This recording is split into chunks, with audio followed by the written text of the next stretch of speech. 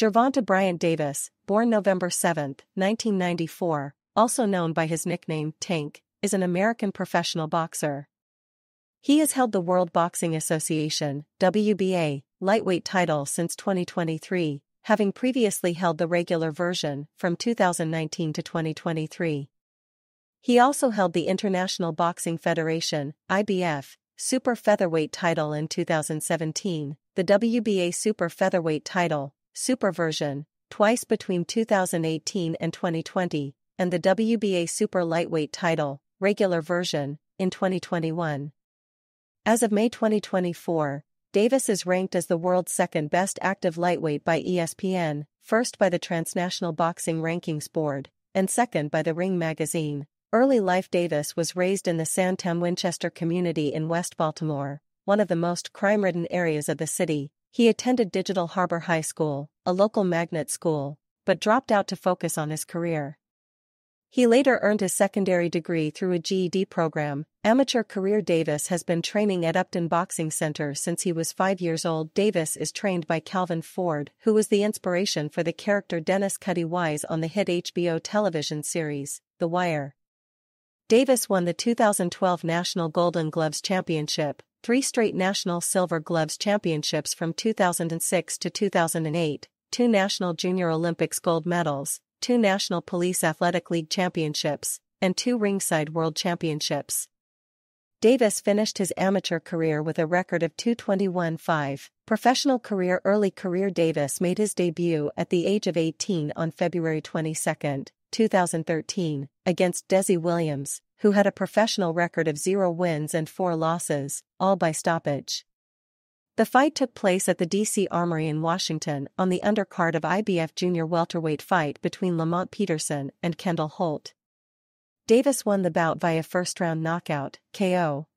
By August 2014, Davis had recorded 8 wins and no losses, with all wins coming inside the distance. Davis was taken the full distance for the first time in October 2014 against veteran 28-year-old German Mraz, 47, 31, 1, 25 KOs. Davis knocked Mraz down in rounds 3 and 5, and went on to win a unanimous decision, UD, with all 3 judges scoring the bout 60-52. Nonetheless, Mraz became the first fighter to go the full distance against Davis. On February 20, 2015, at the Consol Energy Center in Pittsburgh, Pennsylvania, Davis became the first person to stop Israel Suarez, 4-2-1 KO, winning in devastating fashion with a first-round KO. On May 22, 2015, at the Claridge Hotel in Atlantic City, New Jersey, Davis scored a technical knockout, TKO, against Alberto Mora, 5-3, 1 KO, 1 minute 14 seconds into the fight. The normally durable Mora was stopped for the first time in his career, on September 12, 2015, at the MGM Grand Garden Arena in Las Vegas on Showtime as part of the Floyd Mayweather vs. Andre Berto undercard. Davis defeated Recky Dulé, 8-1 with 5 knockouts, in only 94 seconds, on October 30, 2015, at the venue at UCF in Orlando, Florida. On Bounce TV, Davis defeated veteran 38-years-old former featherweight title holder Cristobal Cruz, 40-18-4, 24 KOs. On December 18, 2015, at the Palms Casino Resort in Las Vegas. On Spike TV, Davis scored a 9th-round KO over Luis Sanchez, 17-4, 1, 5 KOs. On April 1, 2016, at the D.C. Armory. On Spike TV, Davis defeated Guillermo Avila, 16-5 with 13 knockouts, by KO in the 6th round. On June 3, 2016, at the Seminole Hard Rock Hotel and Casino in Hollywood, Florida, as part of a Premier Boxing Champions card, Davis knocked out Mario Antonio Macias, 28-18 with 14 knockouts, with his first punch of the fight, which lasted only 41 seconds. IBF Super Featherweight Champion Davis vs. Pedraza. On November 15, 2016, ESPN announced that Davis would the fight would take place as an undercard fight to the super middleweight world title unification fight between James DeGale and Badou Jack. The IBF granted Pedraza an exemption to fight Davis, as he had a mandatory fight against Liam Walsh looming. Prior to the fight being announced, Mayweather Promotions matchmakers tried to make a deal for Davis to fight titleholder Jason Sosa. Davis defeated Pedraza in a 7th-round KO to win the IBF super featherweight title. After the fight, Davis said that he had studied the early career of his promoter and mentor, Floyd Mayweather Jr., in order to stay composed. He said, "I had a lot of experience, from the amateur ranks, but I learned how to keep my composure. Floyd told me to stay calm, and I studied Floyd Mayweather videos when he was pretty boy. My uppercut was my best shot, and it was landing all night. It felt really good to fight the way I did. I could take it and dish it out." Mayweather Jr. himself enthusiastically branded his protege as the future of boxing. For the fight, Davis earned $75,000 compared to Pedraza, who earned the larger sum of $225,000, in what was his third defense. At the time of stoppage, Davis was ahead 59-55 on all three judges' scorecards. Davis vs. Walsh on May 7, 2017, it was announced Davis would travel to London, England for his first title defense. The news came from Frank Warren, promoter of challenger Liam Walsh, 21-0, 14 KO, who was also ranked number 1 by the IBF. The fight was scheduled to take place on May 20, 2017, and billed as "Show Me the Money." At the official weigh-in on May 19, Davis made weight on his third attempt. His first attempt, although he was naked, he weighed 2 ounces over. He was then given 2 hours to attempt to lose the extra weight, although he came back earlier, thinking he had lost it. He eventually met the limit of 130 pounds on his third attempt. Davis stopped Walsh in the 3rd round to retain his IBF title. After 2 kg rounds, which were controlled by Davis, he came out with power punches at the start of the 3rd. Walsh's legs looked to give way, and Davis pounced with accurate hooks to the head, eventually dropping Walsh. Walsh beat the count on unsteady legs. The fight resumed and Davis went on the attack again, connecting with every shot he threw, forcing referee Michael Alexander to stop the fight. The time of stoppage was 2 minutes and 11 seconds of round 3. Many at ringside believed the stoppage was premature, including Walsh. That was a bad stoppage. He's very fast and very active, but it was too quick. He won fair and square, but in England, sometimes they stop the fight too early. Davis believed he would have caught Walsh eventually. The fight was shown live on Showtime in the US, averaging 228,000 viewers and peaking at 253,000 viewers. Davis vs. Fonseca. According to TMZ Sports in early July 2017, it was reported that Davis would feature in the co-main event of Floyd Mayweather Jr. vs. Conor McGregor on August 26, 2017, at the T-Mobile Arena in Paradise, Nevada. On July 29, The Ring magazine reported that Davis would likely defend his IBF title against former WBO champion Roman Martinez, whose last fight was a KO loss to Vasyl Lomachenko in June 2016, 33. On August 10, Ring reported that Davis would instead fight unbeaten prospect Francisco Fonseca, 19-0-1, 13 KOs, who at the time was ranked number 7 by the IBF. According to some sources, the potential fight with Martinez was dropped due to notice, and Martinez would not have had enough time to make the 130-pound limit. Prior to the fight being announced, the IBF had ordered Fonseca to fight their number 3 ranked Billy Dibb, 42-4 with 24 knockouts, in a final eliminator, as they were the 2 highest ranked available. At the weigh-in, Fonseca came in at the 130-pound limit. Davis showed up an hour late and came in at 132 pounds, 2 pounds over the weight limit. Davis declined to weigh in after 2 hours, forcing the IBF to strip him of the title.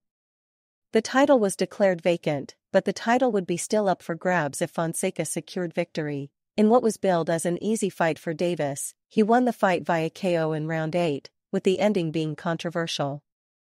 The final punch appeared to be an illegal punch to the back of the head to Fonseca, and referee Russell Mora counted him out 39 seconds into the round.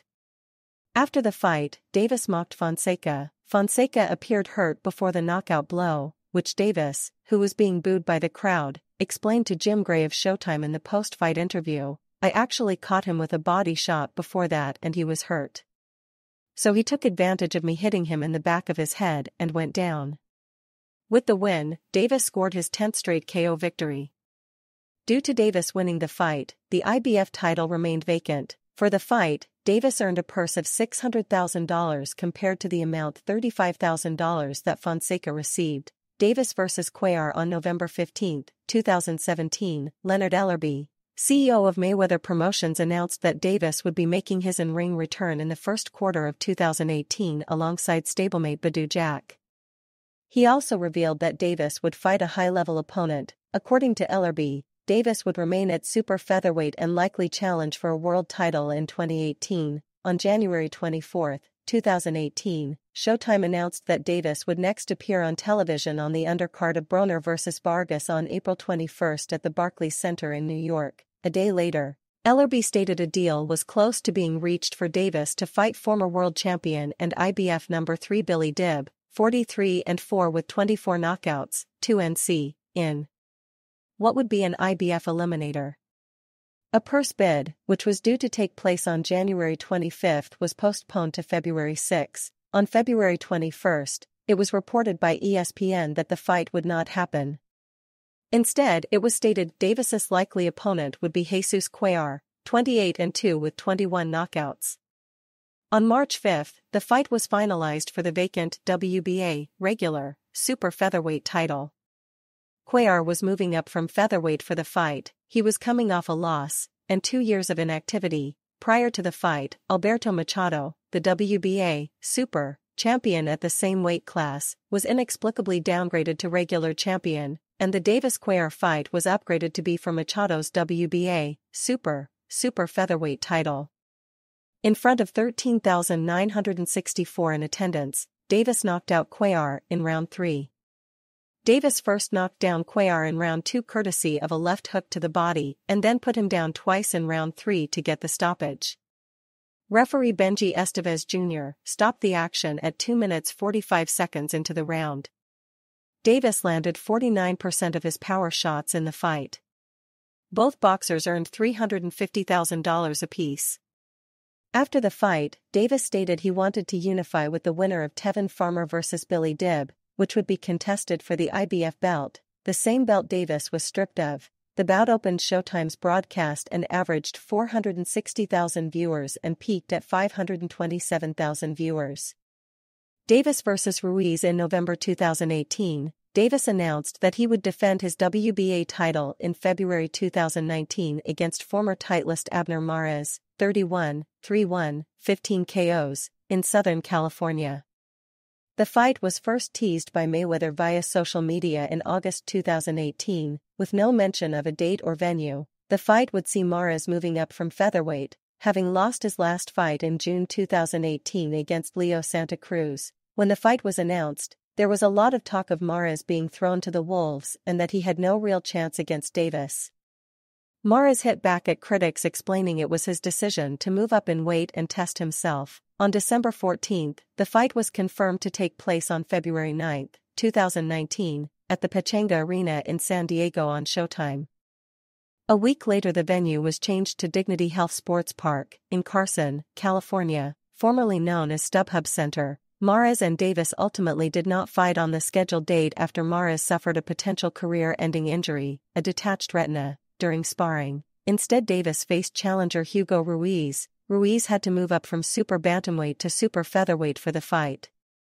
Davis knocked Ruiz out in the first round after breaking the challenger's nose. Davis vs. Nunes on July 27, 2019. Davis made the second defense of his WBA super featherweight title when he beat Ricardo Nunes by second-round technical knockout in front of a crowd of 12,000 fans in his home city of Baltimore, Maryland. Davis took his time feeling out his opponent in the first round. In the second round, after receiving a couple of punches from Nunes, Davis went into attack mode and connected multiple times on Nunes, which prompted the referee to jump in and stop the fight. His win marked the first time a native of Baltimore had returned to the city to defend a world title since featherweight champion Harry Jeffrey defeated Spider Armstrong in 1940. WBA regular lightweight champion Davis vs. Gamboa on December 28, 2019. Davis fought for the vacant WBA regular lightweight title against veteran 38-year-old former featherweight title holder Yuriorkis Gamboa. Davis won the fight by 12th round technical knockout. Gamboa came into the fight with an Achilles tear, and completely tore it in the second round, but somehow, he was able to last all the way to the 12th round. Davis had dropped Gamboa in the 2nd and 8th rounds, and built up a big lead on the judges' scorecards by the time that referee Jack Rice stopped the fight in the final round, with scores of 109-98 twice and 109-97 all in favor of the eventual winner. His dominance was reflected in the final CompuBox punch stats, with Davis landing 120 of 321 punches thrown, 37%, while Gamboa landed 78 of 617 thrown, 13%. Davis vs. Santa Cruz making his PPV debut on October 31, 2020, on Showtime. Davis moved back down to super featherweight and recaptured the WBA super title against the reigning 4-division world champion Leo Santa Cruz at the Alamodome in San Antonio, Texas. The fight took place with more than 9,000 in attendance. In round 6, Davis caught Santa Cruz with a sharp left uppercut and the Mexican immediately fell to the canvas. The referee stopped the fight and Davis retained his lightweight title, while also winning Santa Cruz's WBA super featherweight title. At the time of the stoppage, Davis was leading on all three judges' scorecards by the identical margin, 48-47, over the course of just under 6 rounds. Davis had been outlanded and outthrown by his opponent despite being the more accurate boxer. He landed 84 of 227 punches thrown, 37%, while Santa Cruz landed 97 of 390 thrown, 25%. His knockout of Santa Cruz was selected as the winner of the Ring Magazine Knockout of the Year award for 2020. WBA regular super lightweight champion Davis vs. Barrios in his second fight headlining a Showtime PPV. Davis moved up to the super lightweight division for the first time in his career to face undefeated WBA regular champion Mario Barrios on June 26, 2021, at the State Farm Arena in Atlanta, Georgia. On the night, Davis prevailed in a competitive fight, knocking his opponent down twice in the 8th round, and again in the 11th round en route to an 11th round technical knockout victory. Davis was leading on all three judges' scorecards, with scores of 97-91 and 96-92 twice, at the time of the stoppage. According to CompuBox punch stats, Davis landed 96 of 296 total punches, 32%, while Barrios connected on 93 of 394 total punches, 24%. Sometime after the fight, Barrios revealed that the fight included a 10 pounds rehydration clause. Return to lightweight Davis vs. Cruz on October 6, 2021, Davis announced that he would be facing his mandatory challenger, undefeated former WBA interim lightweight champion Rolando Romero on December 5 at the Staples Center in Los Angeles on Showtime PPV. However, Romero was pulled from the bout due to sexual assault allegations made against him, and was subsequently replaced with Isaac Cruz. Cruz was brought in at 2 weeks' notice. On the night, Davis went the full distance for the second time in his career. In a very close fight, Davis won via unanimous decision, with the judges' scorecards reading 115-113, 115-113 and 116-112 in his favor. Nevertheless, Cruz was only the second fighter to go the distance with Davis, after German Mraz. Davis vs. Romero. Once Rolando Romero revealed on his Instagram page in January 2022 that no charges against him were filed, as the claims of sexual abuse could not be substantiated. The WBA once again ordered Davis to make a mandatory lightweight title defense against Romero, and gave the pair until February 24 to come to terms. The pair agreed to face each other on May 28, in the main event of a Showtime PPV, at the Barclays Center in New York City. In a very competitive fight, Raleigh was finding success in the first 5 rounds, but in the 6th round Davis scored a knockdown. Raleigh managed to get up from the knockdown, but the referee decided to wave the fight off, handing Raleigh a TKO loss. Davis vs. Hector Garcia. Davis's win against Romero would ultimately be his only fight in 2022, with the WBA regular lightweight champion next returning to the ring to defend his title on January 7, 2023. Davis faced Hector Garcia on Showtime PPV at the Capital One Arena in Washington, D.C. In his first fight since splitting from longtime promoter Floyd Mayweather Jr., Garcia had to move up to lightweight for the fight. The fight was a closely contested affair, until Davis landed a flush straight left early in the 8th round. Soon after, a fight broke out in the crowd at ringside with 2 minutes and 8 seconds left in the 8th round, causing the fight to be temporarily halted. When the action was resumed, Davis found success again with his left hand, visibly hurting Garcia. The latter was disoriented after retreating to his stool in his corner, complaining about his eyesight. The fight was stopped, with Davis winning via 8th round corner retirement. Catchweight Davis vs. Garcia. On February 24, 2023, it was announced that Davis would face Ryan Garcia in a catchweight bout on April 22 in Las Vegas, Nevada. The long-awaited bout would be a joint PPV event between Showtime and DAZN. The fight included a 10 pounds rehydration clause. Davis defeated Garcia by knockout in the 7th round after a body punch resulted in Garcia failing to beat the count. Ryan waited for the referee to finish the count and then immediately got up, resulting in boxing media labeling him as a quitter. Earlier in the fight, Davis had knocked Garcia down with a heavy left punch in round 2 after Garcia had started the round in an aggressive manner. Davis was comfortably ahead on all 3 judges' scorecards, with the scores 59-55 twice and 58-56 ahead of the stoppage.